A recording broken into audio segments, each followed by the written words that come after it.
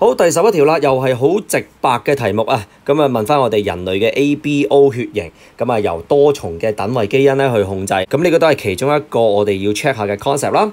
咁啊有等位基因 I 大 A、I 大 B 就令到我哋嘅紅血球表面咧分別就有抗原 A 同埋抗原 B。而等位基因細階 I 咧就令到我哋紅血球表面咧係唔會有任何嘅抗原 A 或者抗原 B 嘅。咁除咗多重等位基因之外咧， codominance 共顯性咧，其實都係講緊喺血型我哋想學嘅嘢嚟嘅。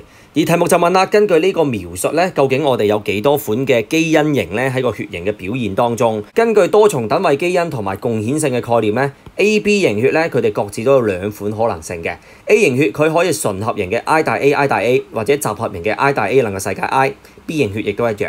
而 AB 型血就係典型嘅共顯性例子，而細階 I 咧就係 O 型血，所以答案咧就係6款啦。Question 11 is very straightforward. It's asking about the human ABO blood group system. It's controlled by the multiple allele. That's one of the concepts checking in this question.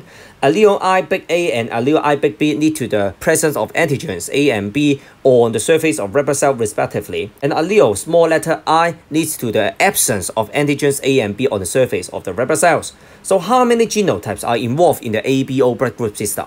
So based on the multiple allele and the codominance concept, so we take a look at the blood group AB. And there are two possible genotypes. It can either be homozygous I big A, or heterozygous I big A and small I. And two other possible genotypes in blood group B. And the blood group AB is the classic example of the codominance. And then for the blood group O with the homozygous small I. So that's why there are 6 types of genotype.